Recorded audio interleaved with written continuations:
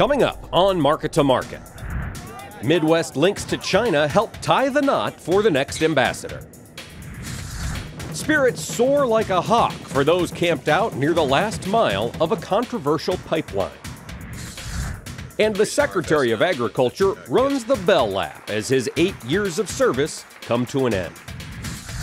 Those stories and market analysis with Tomm Pfitzenmaier next.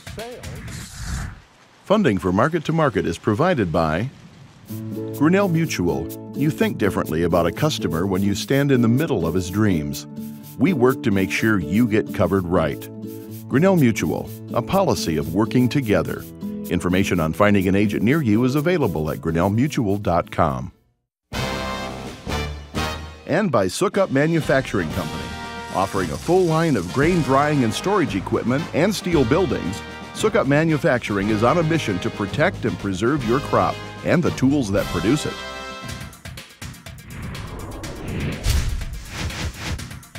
This is the Friday, December 9 edition of Market to Market, the weekly journal of rural America.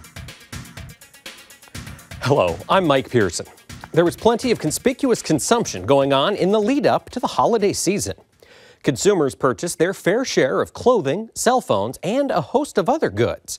The sales pushed the trade deficit to a 3-year record as the gap widened by double digits when imports increased by 17% between September and October. The demand had U.S. manufacturers replenishing supplies last month as orders for factory goods moved 2.7% higher, the best showing in 16 months. Amid fears of a post-election market crash have yet to materialize as the Dow Jones Industrial Average hit a record high on Friday, capping a more than 1,400-point run since November 8th. The stepped-up investment is being fueled in part by potential increases in trade. Canada continues to hold the top spot as a U.S. trading partner, but China runs a close second. This week, the president-elect continued to handpick his administration. In a strange twist of fate, the decision on who should handle diplomatic relations with the country of 1.3 billion people has its roots in the Midwest. Josh Bittner explains. Thanks to our great new president, who's going to make America great again, I am very proud to serve America in this very important role. Thank you very much. This week, Iowa Governor Terry Branstad accepted President-elect Donald Trump's offer to become U.S. ambassador to China. The governor gave unwavering support for Trump during the run-up to the presidential election. I just want to tell you officially, the man I have chosen as our ambassador to China is the man who knows China and likes China. Better to like China if you're going to be over there. Do we agree? And knows how to deliver results. And he will deliver results, just like he's been delivering results for 23 years for the great farmers and for the people of Iowa. Officials in Beijing welcomed the appointment of America's longest-serving governor to a post which they say bridges the governments of both countries, calling Branstad an old friend of the Chinese people. While China is America's largest economic rival, the two nations also are significant trading partners. In 2015, the U.S. imported over $480 billion in goods and services, while sending $116 billion in exports to the Middle Kingdom. And according to the U.S.-China Business Council, a nonprofit Washington, D.C.-based collection of more than 200 American companies doing business with China, $15 billion in U.S. agricultural products were sold to China last year. Agriculture Secretary Tom Vilsack, a former governor of Iowa himself, praised Branstad's appointment as beneficial to U.S. farmers. I think Governor Branstad deserves that opportunity for several reasons. One, he has been a tireless advocate for trade. We all know that. He has certainly been a proud advocate for Iowa agriculture and American agriculture.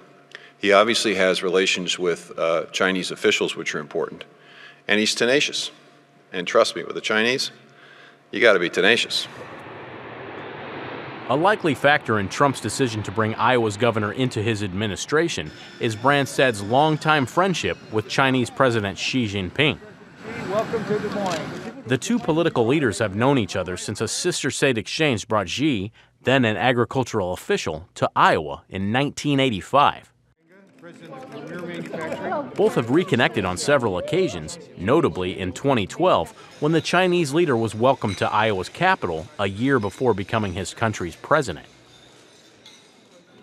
Some say a mutual love of agriculture has helped the pair form a strong bond, and the relationship may ease tensions over Trump's past statements on Chinese currency manipulation, as well as a recent diplomatic mix-up concerning communication with Taiwan, considered a rogue province by China.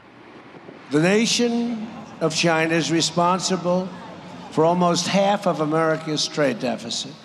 And that's why we designate them as being a non-market economy. Big thing. They haven't played by the rules. And I know it's time that they're going to start. They're going to start. They've got to.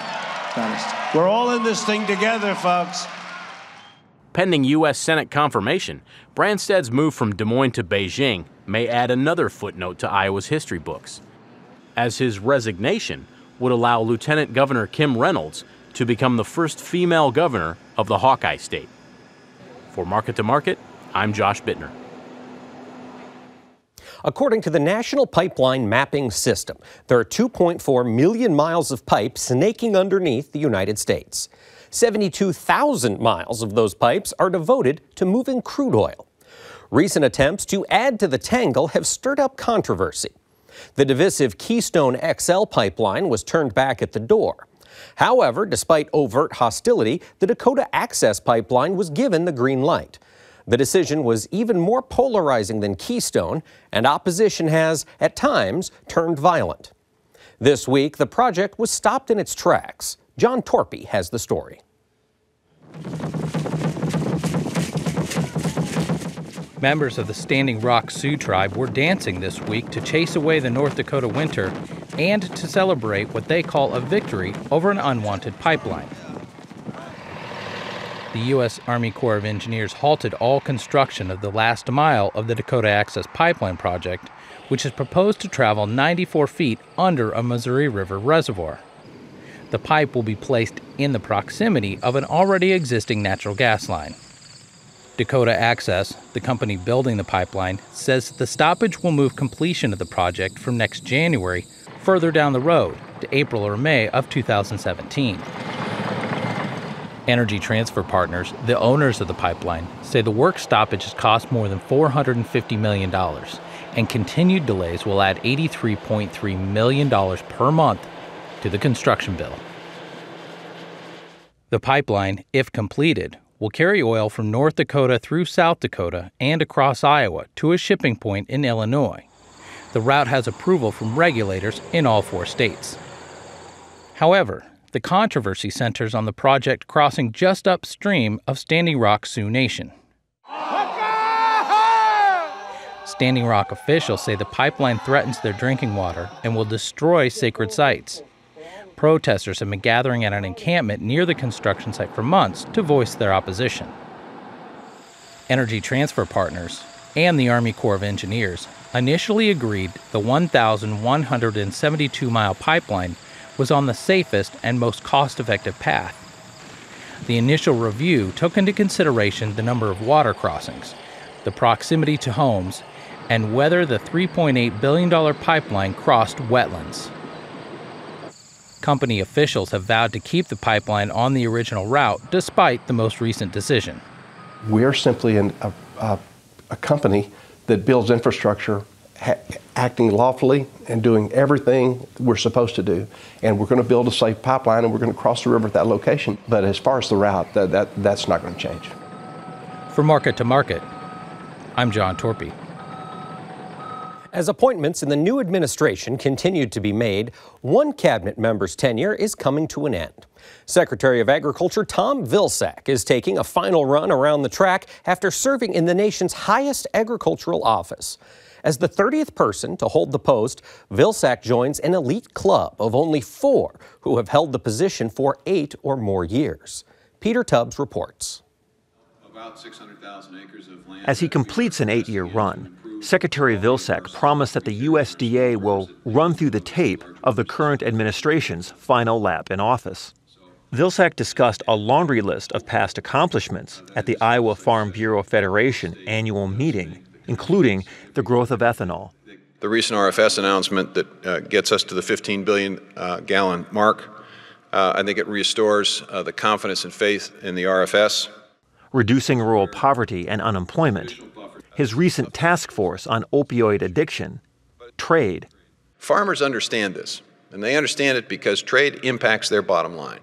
And improvements in rural clean water.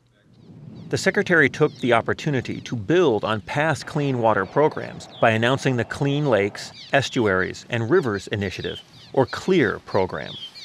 And what this program will do is it will provide resources from CRP to assist in the cost of bioreactors and saturated buffers. This will be 2 additional tools that we will add to the tool chest of CRP. Under this program, we'll provide a 90% cost share. The only qualification is that the land obviously be adjacent to water. The incoming Trump administration has pledged to tackle immigration, but Vilsack encouraged comprehensive reform. Everybody knows it's broken. It needs to be fixed. We need to secure the border, but we also have to create some kind of stability in this workforce, particularly in the agricultural space, because 70% of our food is touched at some point in time by an immigrant hand. And a substantial number of those folks came here probably without authority, but need some kind of pathway legitimacy. Later in the day, Vilsack accepted the Norman Borlaug Medallion at the World Food Prize headquarters in recognition of the work USDA has done in training students for careers in agriculture, especially in developing economies. He encouraged students to improve the world's political stability through food security. And I'm challenging you to think big, to think bold, to think like Norman did. How can I help? How can I be part of the solution? How can I bridge the gap between those who understand agriculture and those who don't? How can I make a safer world through agriculture? How can I feed the hungry? How can I be a great humanitarian? The Secretary also reflected on the arc of his career as an elected official. I have been incredibly blessed by the state of Iowa. There's no reason why a kid from Pennsylvania should have had the opportunities I had, but for the generosity and the openness and the willingness of people of the state to give me a chance to serve as a mayor, to serve as a state senator, and as a governor. And I certainly will always be indebted to President Obama for giving me the chance to serve him and the country in this position. For Market to Market, I'm Peter Tubbs. Next, the Market to Market report. Despite profit-taking, good weather, and a bearish stocks report, the commodity markets finished mostly higher. For the week, March wheat rose 12 cents, and the nearby corn contract moved 12.25 cents higher. A 25-cent gain in the soy complex was undone by South American weather and the WASDE report revealing higher global stocks. However, the January soybean contract managed to finish a dime higher for the week. January meal stayed with the trend, adding $6.30 per ton. In the softs, March cotton lost 24 cents per hundredweight. Over in the dairy parlor, January Class 3 milk futures fell 23 cents. The livestock sector gained back some of last week's losses as the February cattle contract added $1.66, January feeders put on $1.35, and the February lean hog contract increased 14% over last week, adding $7.52. In the currency markets, the U.S. dollar index increased 77 basis points. Crude oil fell back after last week's 12% gain, losing 18 cents per barrel.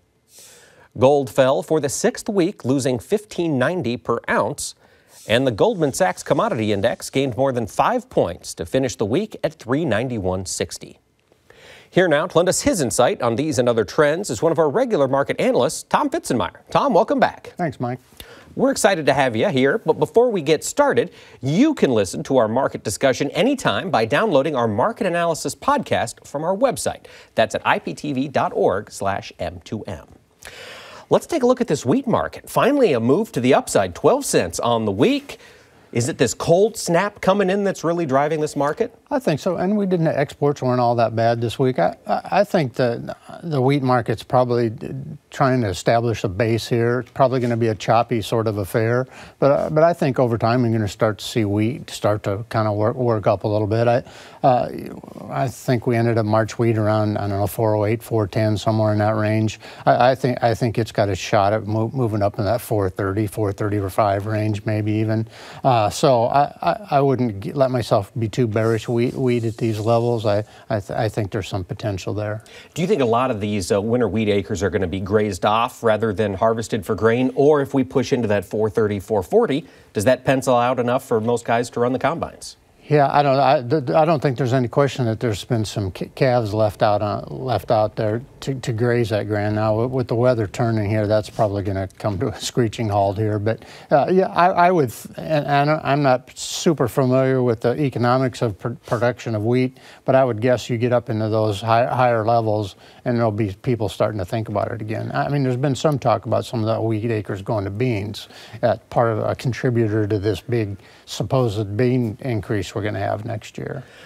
And let's talk about that bean acreage increase from a different point of view, from the point of view of corn. We could see some wheat acres go to beans. We could see some cotton acres go to beans. But the bulk of that 4 or 5 million acre increase is probably going to come out of this corn market. Would you say? That's what they say. Okay. Where do you stand on that, Tomm Pfitzenmaier? I hear that after harvest every year. Beans are a little higher than corn. Everybody's all excited. I'm going to plant beans because I'm so broke. I don't have any money to plant corn. And you know, beans are going to be great. And I don't think there's any question that we had great bean yields last year. But I also don't think there's any question that most people aren't going to plug those kind of yields into their budgets for next year. So I'm sure there's going to be some switching, but I don't know that people like to grow corn. Corn yields have been pretty darn good too, and I understand that the new crop bean price relative to new crop corn, that ratio favors beans, but it only favors it if you sell them. If you're just sitting there, well, I'm going to plant beans and hope, that does not going to work out so good for you, because you got to remember, we have almost a 500 million carryout of beans. South America, except for a little pocket in Argentina, looks quite good, and their production's up 24, 26%, something like that. I mean, it's a big jump. And then they're talking about a big jump in acreage here too. So, you know, if you're going to plant beans and it's profitable and it looks great, you better get some of them sold. Get some of the markets. Well, as long as we're talking beans, we do have a question from one of our Twitter followers, a Facebook follower, and we encourage all of you to send in your questions via Facebook and Twitter. You can find us at Market to Market on both those sites. This question comes from James in Kremlin, Oklahoma. He's asking, with this potential big increase in planted bean acres next year, what is the downside price risk? Let's say weather turns around in South America. Brazil does do their 102, 103 million metric tons. We plant 4 or 5 million more bean acres on top of an already large carryout. What's our downside risk in this market? And I understand that China's been a big buyer of beans, but they're not going to be buying that many beans. We got new crop beans as high as 1040, 1043, I think, just in the last few days. I think you could see that, and easily an 8 in front of that, possibly as 7. I mean, they're talking potential for the carryout getting as high as 700-800 million under the right circumstances here. So I mean, and I'm not saying it's going to happen, but I'm just saying there's huge downside and huge risk if you're one of these guys that wants to go out and plant beans. Great, but you better get them covered somehow. Did the market react to Governor Branstad's appointment to Chinese ambassador on the soybean side? He's got such a rapport with the Chinese leaders. Did that inspire some confidence?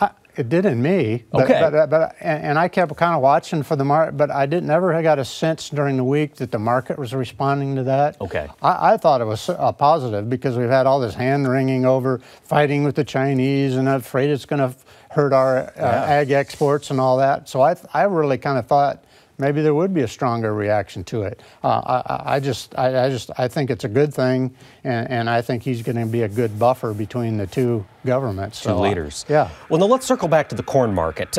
We had another bump this week, 12 cents to the upside.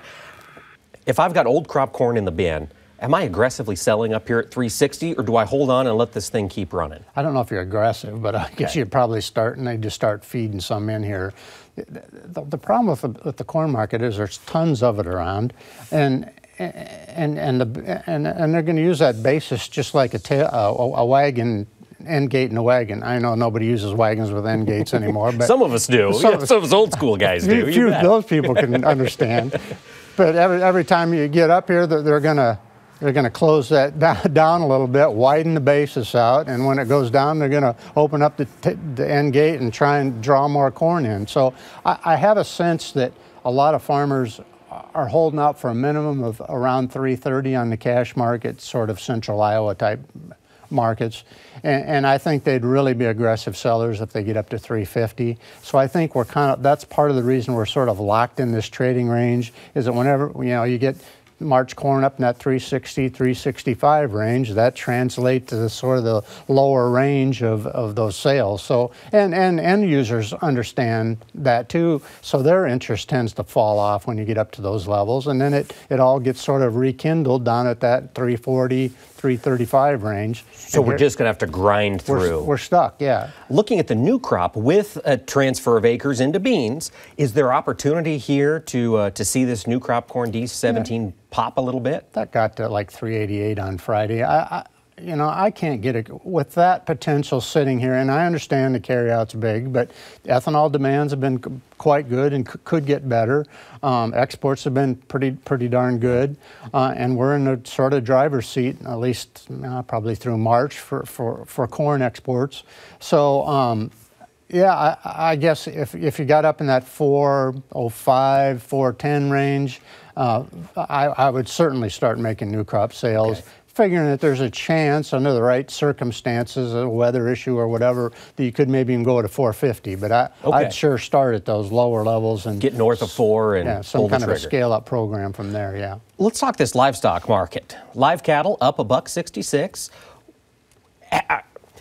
We ran higher, $20 higher. We stepped back. Now are we looking to make another leg higher, or are we just on a step back before we head back to the basement? Well, that's the question. I was looking at my charts before I came over to do the show, and that cattle market is in a nice little uptrending channel here. We went down Friday, sort of checked out that support level on that upward trending line. If that holds, then I think we're probably okay. If we start breaking through that, and then I think we've got problems. The problem is we still have a fair amount of beef around. We still have most of the buying's been done for the holidays, so that part is going to kind of go away. But having said that, you're heading into a period where sometimes weather can give you some pretty nice pops in cattle yet too. So I'm trying to be cautiously optimistic, but there's a lot of numbers. There's a lot. Despite the rally in pork, there's still a fair amount of that. I'm a little concerned about this rally in the dollar and the effect that's going to have. I mean, you can talk about we're mad at China or whatever, but if the dollar keeps going higher, that's a huge headwind for all of us trying to export, especially on the premium products like the meats. Correct. Feeder cattle, just following live cattle higher here as long as corn stays in the range? Yeah, I think so. Okay. I mean, there's guys wanting to walk some corn off the farm by buying cattle.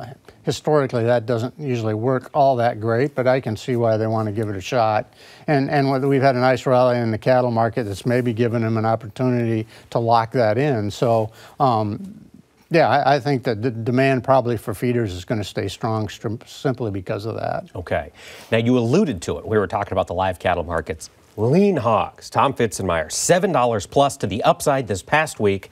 What happened? Yeah, totally caught everybody off guard. Well, we've got lighter numbers. Weights have come down a little bit. We had a pretty darn good export number. We've got excellent packer demand for these hogs. And yeah, you've had a big jump up. Now, you know, the USDA's prediction for hog prices is really quite a bit lower than where we're at today. So it seems to me if you get these June hogs up in that 76 to 77 plus area, you need to be looking at making some sales if you've got market risk on any of the hogs you're producing.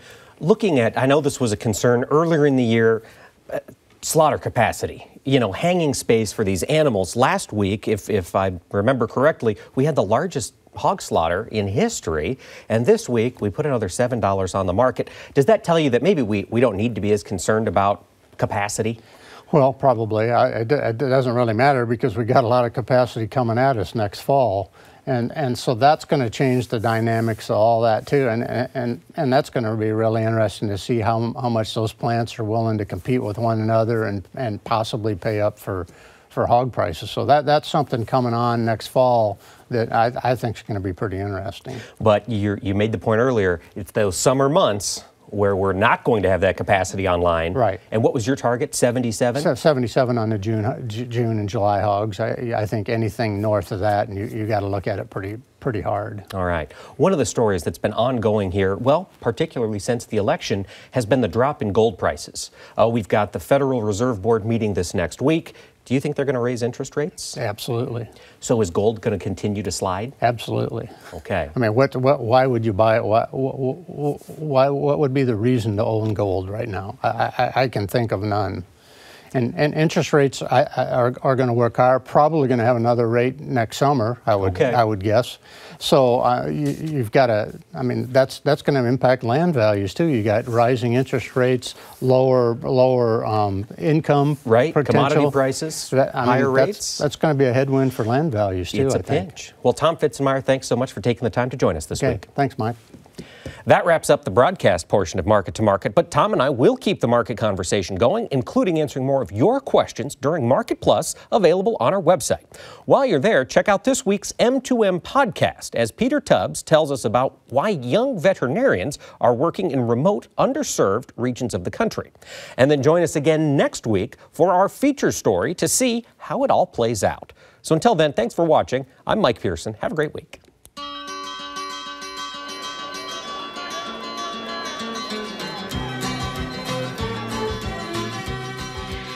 Market to Market is a production of Iowa Public Television, which is solely responsible for its content. Funding for Market to Market is provided by Grinnell Mutual. You think differently about a customer when you stand in the middle of his dreams. We work to make sure you get covered right. Grinnell Mutual, a policy of working together. Information on finding an agent near you is available at grinnellmutual.com. And by Sukup Manufacturing Company. Offering a full line of grain drying and storage equipment and steel buildings, Sukup Manufacturing is on a mission to protect and preserve your crop and the tools that produce it.